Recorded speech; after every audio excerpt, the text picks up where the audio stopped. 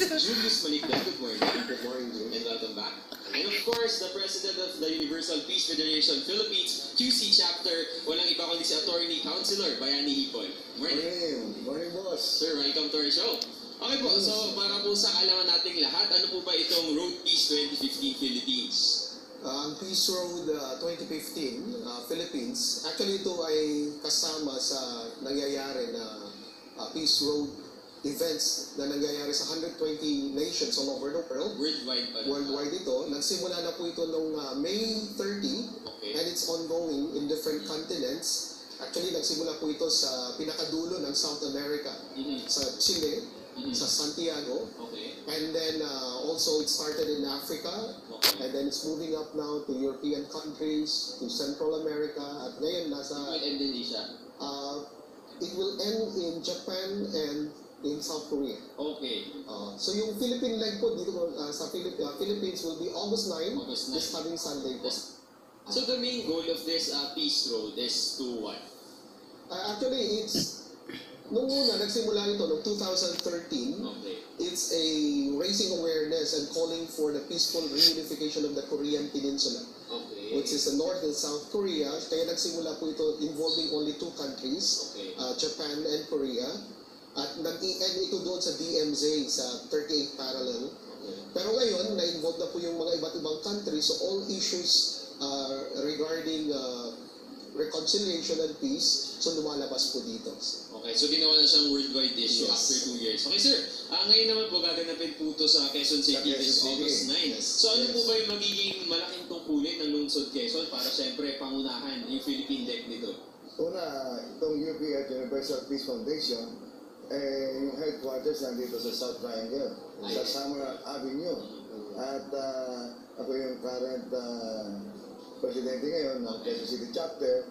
Kaya hinos natin ngayon, for the first time, yung dito gawin yung leg sa Philippines. Although talagang vision ito we can have a relay program from one province to provinces. At later on, makonect natin itong ASEAN region. Maganda po yun. Para at least lahat connected talaga. Yes. Pero since meron po tayong Philippine leg, para po mas maintindihan po siguro ng mga boss natin dito sa Pilipinas, ano po, ilo-localize din po ba natin yung issues? Ano po yung mga punto, yung mga social issues na kailangan natin mag-bring up para maidikit natin yung peace?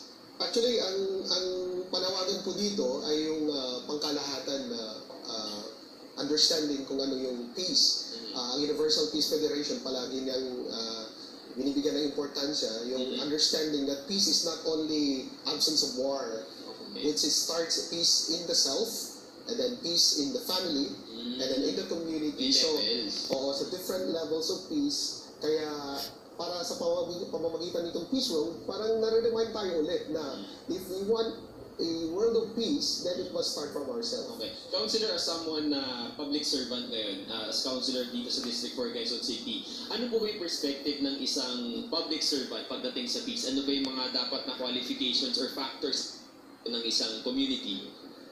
Napakalagang katahimikan ng peace and order. Kasi pa rin yan ang unang layunin ng isang pamahalaan, peace and order. At pag wala ito, yung ito na may harapan. So, itong nag-organize natin. At we have conducted regions by regions of this peace meeting. At itong UPF ay ang naging bridge ito ay different religions and sect dito sa atin. So, ito yung muna kasi, ito nagmumula eh. We have to build the peace from ourselves through our own faith. Okay. Engineer, this October matatapos yung registration for the elections sa lahat ng mga kababayan natin, and then magpa-file na ng mga certificates of candidacy lahat. Ano po ang ini-aim nyo or ang vision nyo sa Pilipinas, lalo na sa mga kandidato natin, in terms of prioritizing peace in 2016 and during their term? Napakahalaga po dito ay we need to support public officials genuine concern and love for peace.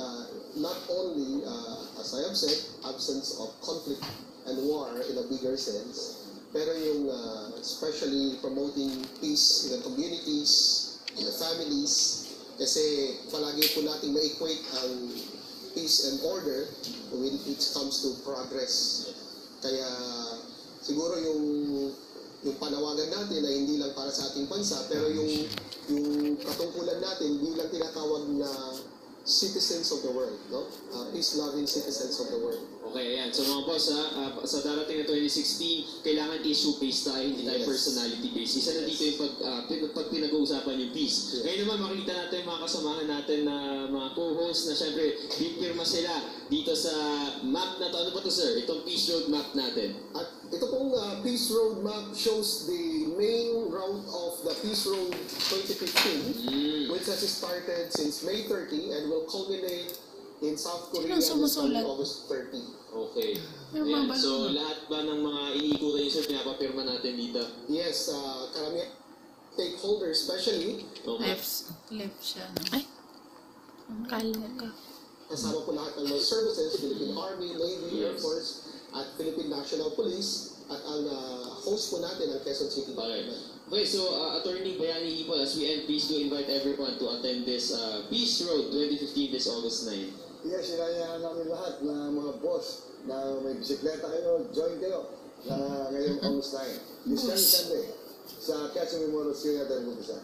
Alright, thank you so much. Ayan po mga boss. Okay, August 9, that's a Sunday, right?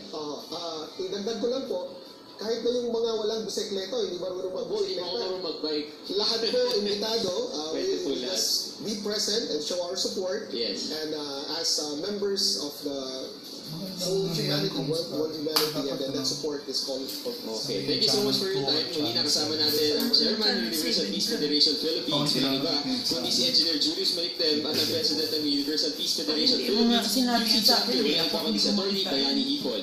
Tuloy-tuloy pa rin po ang ating live discussions, lahat ng yan sa pagbabalik. Lagi nang siya. Yun. Ano din? Kahit Ano kasi sa kung Newton, eh. Timing na timing din. Pagdating Kasi natin.